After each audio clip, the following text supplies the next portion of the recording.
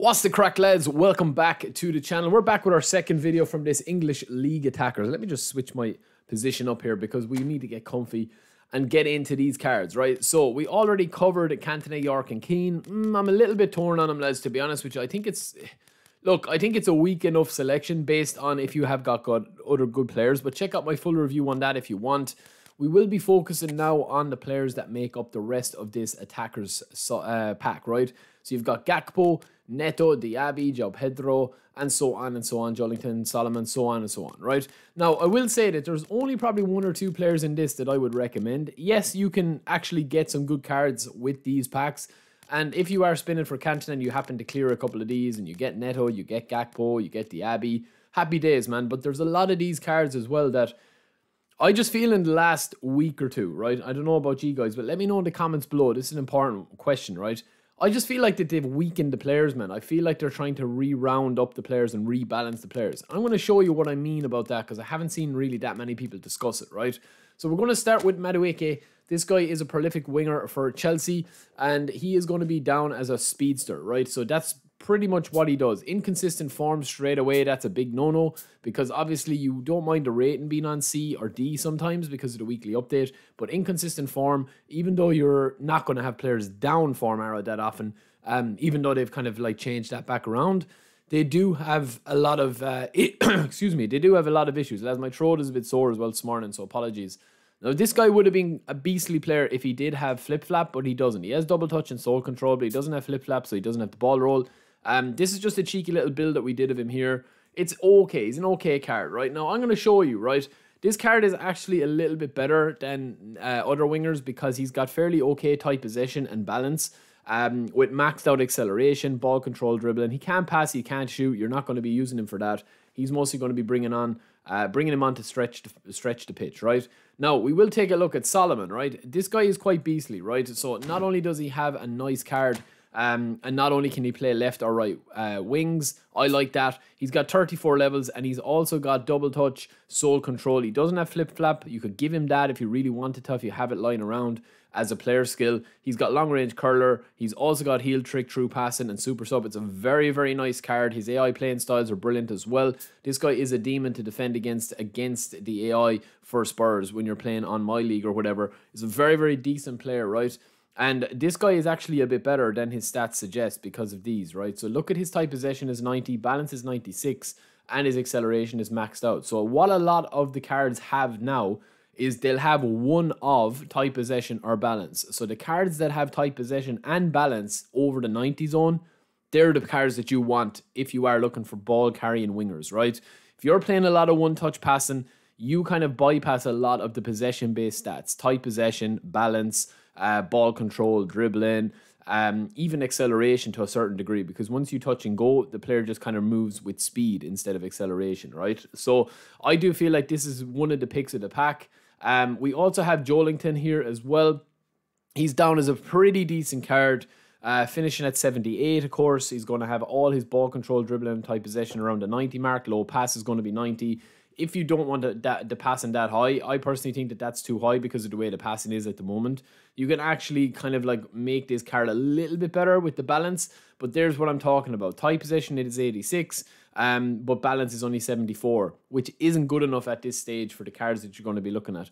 João Pedro is the same, right? 85 tight possession, 74 balance. So they've seemed to kind of switch up the balance and tight possession now.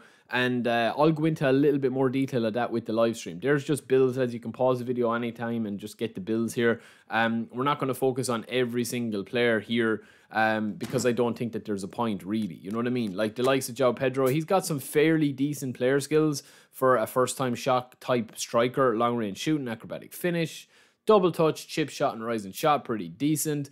But at this stage in the game, boys, I mean, even if you're a newcomer, you're going to be getting free Neymar within 5-6 days. You're going to have a free spin at some other players. I don't see the point for a lot of these cards, right? The same with Lewin here. Just your traditional goal poacher. Yeah, he's got good jump, acceleration, and speed for a big man. But you're not going to have him in ahead of somebody that's going to just bag you in goals. You know, even some of the free cards that you can get on the GP marketplace, or on the eFootball point store, right? We'll take a look at Neto as well, just briefly. He's got pace and speed. Again, you can see the tight possession, so it's reversed on him. So his balance is 81, but his tight possession is 74, even though his acceleration and speed are really, really high. So just keep an eye on that. He does have sole control and flip-flap, but he doesn't have double touch. You see what I mean? They're all balanced, man. All these cards are now a little bit more talk on into them instead of making like superhuman freaks of players, right? Now, the two players that I would be interested in getting are Diaby and Gakpo. Diaby is a beast, lads, right? Again, he has that same issue with the tight possession at 71. Balance is 15 points above that from the rip. Standard form, C rating. Villa are doing unreal at the moment. Double touch, sole control. He doesn't have flip-flap, so you could have to give him that if you want the ball roll. But the rest of his stats and skills are really, really nice. And I loved my old Diaby card, so I think I'd love this one as well. That's the build that we've gone for, 10-13, 10-4 with nothing into shooting or aerial strength. And that's going to get you a tight possession at 84, but balance at 96, max out acceleration, max out dribbling. Phenomenal card, especially if you can bring him on as a super sub. Give him super sub and a flip-flap.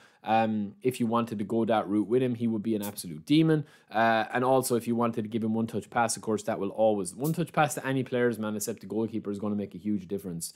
And then last but not least, we have Gakpo. I mean, United. We didn't lose yesterday, lads. It was a good result for United. They're struggling. They're in disarray. We did get the win, or we did get the point on the board that we needed. So we'll talk about that later as well. But double touch, sole control, doesn't have flip-flap. Again, as I said, they're trying to balance these cards out a little bit more. And look at his balance. This is the killer on this card, man. Everything else is phenomenal on this card. Especially the unwavering form, the ability of him up front or left wing, that you can play sub-tactics with him. It's a phenomenal looking card, right? But I do feel like that balance, again, is just not good enough for me. Tight possession maxes out at 91 with the manager boost, but the balance is only going to be 77. Acceleration is going to be 90. Speed is going to be 89 with kicking power 89. Stamina is going to be 87. Ball control, dribbling, and tight possession all into the 90s. Finishing at 85, giving it a +2 is going to be 87. I don't know, man. I don't see the point in balancing these cards. I think the last couple of selection packs, whether it's been the Italian, Spanish, or English selections that they did, the English League attackers that we have here now, I personally feel like that they're kind of like, you know, for newcomers, like early adopters of the game that have downloaded the game in the last month or two, that are like, oh, these cards are actually better than what I have at the moment in my squad, because they are only probably playing maybe 4 or 5 hours a week, and they want to obviously, you know, build a squad. So yeah, if you are spinning for one of the big boys and you happen to get any of those, my picks will be probably Gakpo, even though he's got limitations, Diaby, even though he's got limitations, and of course, also, I would probably go with Solomon, who becomes probably the pick of the pack, lads, to be honest with you, if you're looking for just a speedster winger, right? Now, Joelinton is good as well, but he's got a couple of issues. All these cards have issues, man, including the legends, right? Including the legends. Dwight York as well is kind of an interesting one as well there, which we've covered in the review. But yeah, let me know if you spun for any of these and if you've got any of these. And yeah, don't forget to like and subscribe. And until next time, we will see you in a bit.